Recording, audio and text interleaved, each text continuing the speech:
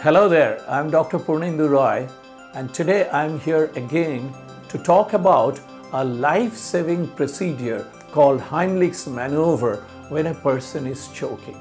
I was operating in Genesis Hospital and then suddenly I get a phone call from my cousin sister in Bangalore, and she said very emotionally, "Upuda, I really do not know how to thank you. Today my little daughter Neha is alive only because of you." And I was taken aback. I mean, how is it that I am operating in Calcutta in Genesis and my cousin from Bangalore is saying that her little daughter is alive because of me? And then she elaborated that they had gone for a family dinner and little Neha choked with a chicken bone in her throat and slowly started becoming nearly breathless with cough. And then suddenly she said, "Upuda, remember, in one B.A. you had taught us that if a person is choking, what is the emergency maneuver, and it's called Heimlich Maneuver." And then I did that, and then a little chicken bone came out from Neha's throat, and then she started breathing.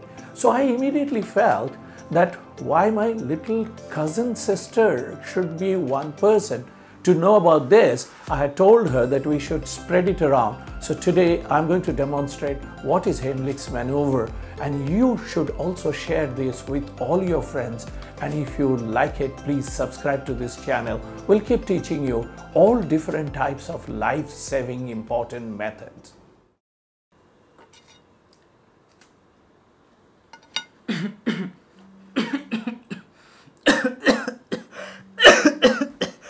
Now, many of us have been in situations like this when we see somebody is choking. This is just to let you know that 4,800 people die of choking like this every year. And it's the fourth highest cause of death among children below 4 years.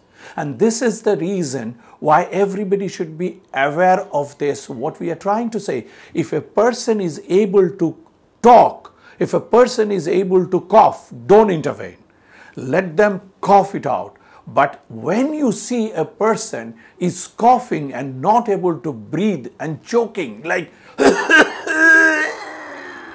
and then the breathing has stopped, that's the time it is necessary to start the action, which is called Heimlich Maneuver. When you reach a situation when the person is choking and not able to breathe, make the person stand up like this.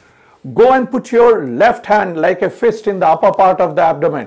With the right hand, hold the fist over there and give a tight inward and outward jerk like this. And keep doing this till the person takes out all the amount from inside the mouth and it comes out and the person starts breathing again. This is all okay when you are there and someone is choking, so you know how to do Heimlich Maneuver and you can perform and save the person's life. But what if the person is on his own and no one else is there to do the Heimlich Maneuver? In that case, he or she has to do it himself. He lifts himself up, goes against the edge of the table or the chair, presses the upper abdomen against the table and gives the jerk himself so that this abdominal pressure can cause the obstructing material to come out and he or she can start breathing again. Now, what if this is in a baby who is choking? Then you take the baby and put her on face down and support the head like this.